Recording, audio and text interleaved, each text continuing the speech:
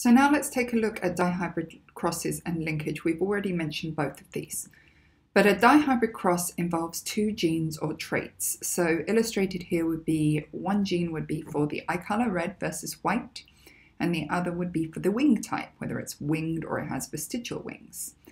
So when we're dealing with two genes or traits, the genes can be considered as being linked versus unlinked.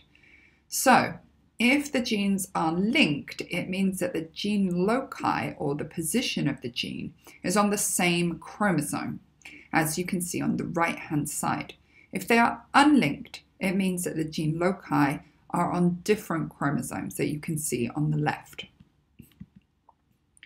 If the genes are unlinked, since they're on different chromosomes, this means that they would go through independent assortment during meiosis, and therefore this may impact the kinds of gametes that you can get.